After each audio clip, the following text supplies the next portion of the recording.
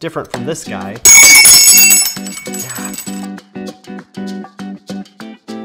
Hi everybody, I'm Danny, and this beautiful pixel-happy Bauhaus-esque coffee machine is the xBloom Studio, and I'm going to tell you about why I genuinely think they've actually knocked it out of the park with this machine. So let's have some coffee, chill out, and you can see if you want one or not. In a nutshell, the xBloom is a high-quality whole bean coffee pod machine. This updated version adds physical controls to make it very easy to adjust, and it adds a lot of new features that the previous version didn't have. I received this xBloom for free from them, though I've not taken any money from them, and I actually reached out to them to review this because I was really excited about it. And I've used the previous xBloom for about a year now, so I'm pretty well versed in them, and I genuinely just wanted to see how this thing stacked up.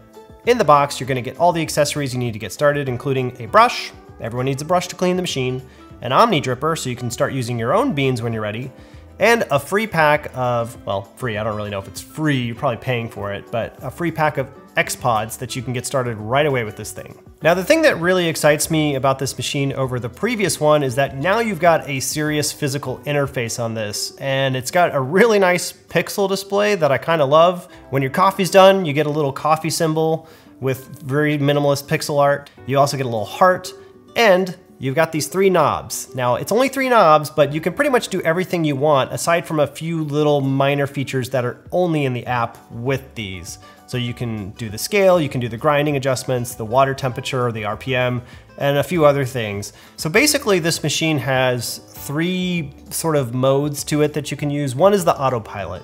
That's where you put in a pod here. You just put it in, pour in the beans, and it will automatically make the coffee for you.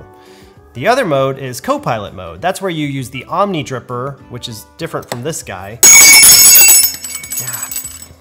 It's different, and you use it to pour in your own beans, and you're adjusting the settings for those beans. So it's kind of like it's helping you, but it's a co-pilot. Or you've got what's called the free solo mode, which is honestly the most exciting thing about this machine because it allows you to use each of the functions on this thing separately.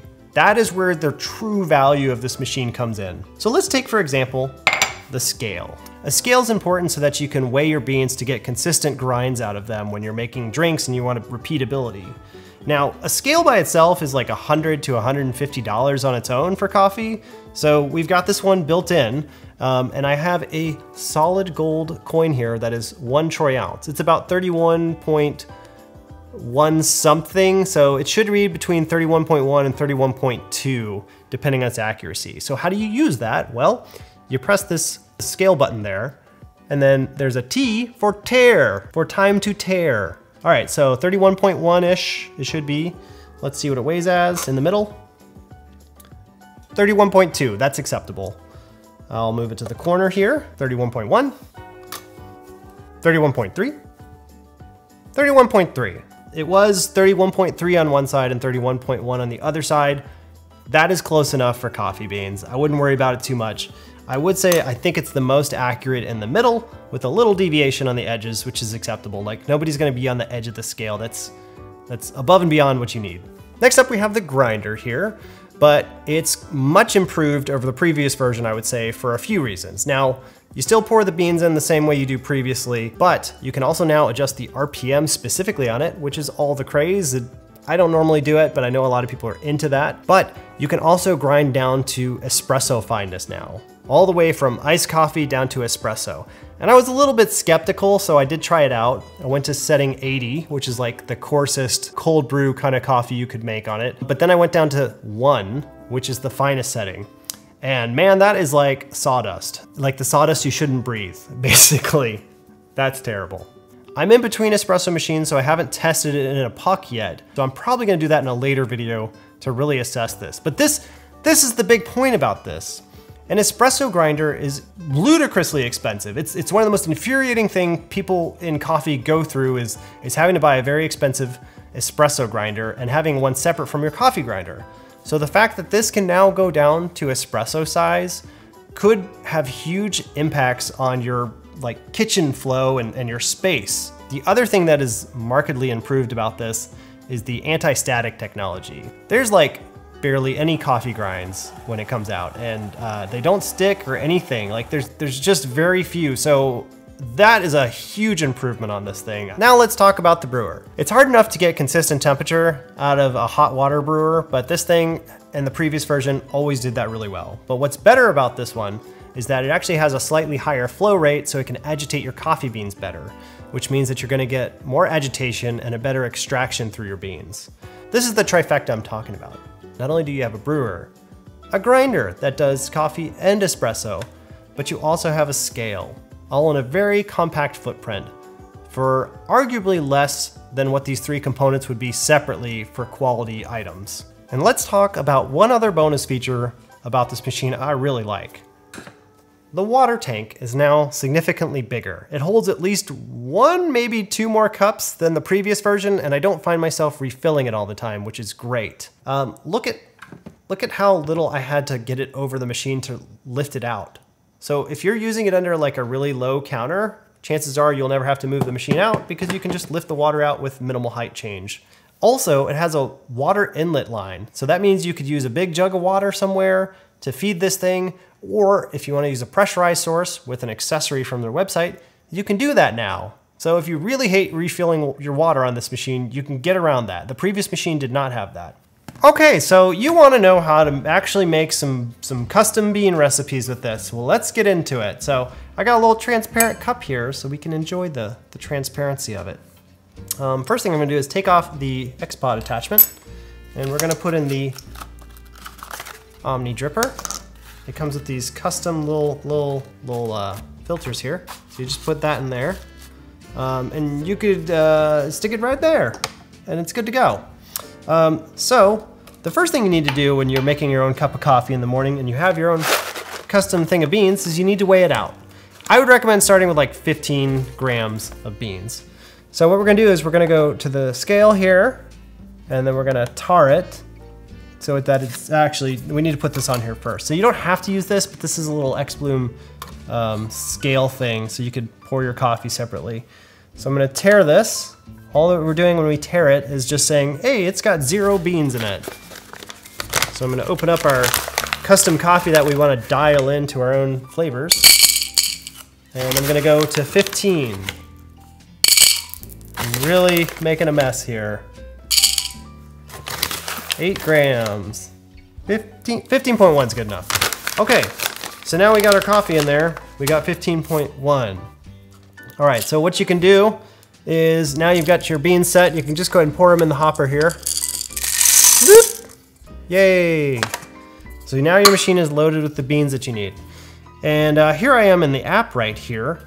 And let's say that we want to do our own recipe. So the machine comes with this little black card, which is basically like your default card. It will pick up your default recipe that you prefer. In my case, I have a Danny Pops recipe. So we'll click on this. And this app is actually really good because you can, oh, come on, let me edit it. How do I edit? Oh, you click the pencil. Okay, so as you see in the app here, at the top here I have a 15 gram dose, a 1:15 coffee ratio or water coffee ratio, a grind size of 70. And what's really nice about this app is look at this. As you go down in size, it tells you what it would be best for. So 30 would be good for AeroPress. Below like 15 is like espresso. I really like that it gives you that frame of reference. This is much better than the previous app. So I'm gonna just put it at, we'll put it at 80, or no, 70. 70's fine. My thumb's in the way. 70, there we go. You can also change the grinder speed. Let's do 100, I don't know why. And then you have, below here, you have your pours. So I just have 2 pours because I'm a little simple Danny. 28% at the first part.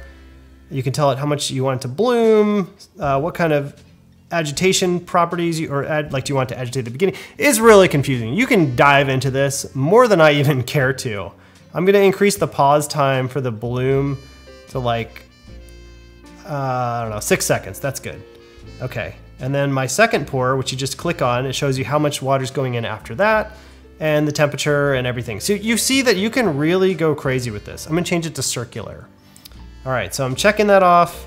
I'm just gonna save it over as Danny Pops because this is not a sacred recipe. So now we're good to go. I've got this Bluetooth up to the machine here. I'm just gonna press start. And then it's just like, hey, make sure you got the beans in there, which is good. And it's brewing the Danny Pops recipe.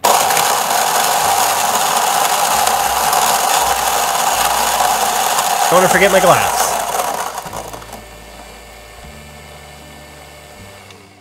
There you go. Barely any, and like no coffee grinds there. And then it will actually show you the scale. Like it'll show you the weights, the water, the brew time, and a little mirrored thing with the display. Way more information than you probably need, but I love it. And this should be the second one, I think. Yes, pour out of 2 out of 2. And we are good to go. This is gonna be the rest of the pour here. The great thing about this is we can pour it exactly like this, and if we don't like the taste, we can adjust it. If you drink espresso, this will be very familiar to you, whether you know you want to change the dial, you want to dial up or dial down on the beans. Like if you want to up the fineness or down it, depending on how bitter or acidic it tastes on your tongue. I have no idea how this is going to taste. I did it the other day and dialed it in, and it was pretty good on my second attempt. The other thing I really like about this is if you do scan a default recipe from like one of these bags, then you can actually just use this other knob to change the ratio before you start the brew. So if you just want a little bit more coffee, you can get that now. That's a huge feature for me. Yep, it's done. So let's take a little sippy sip. Oh, this is not a good glass for coffee. It's hot.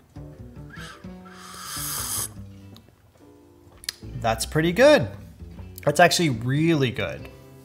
Now, say that this coffee was like overly bitter. That would mean that it would have been over extracted, meaning the beans would have been too fine.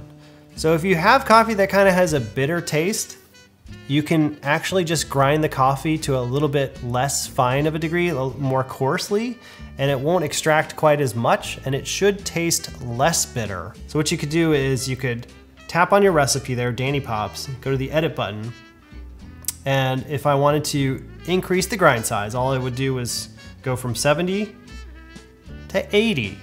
And 80 is a more coarse grind, so therefore you'd have less water interacting with the coffee it would be less immersed in the water, or less, I can't remember the word anymore.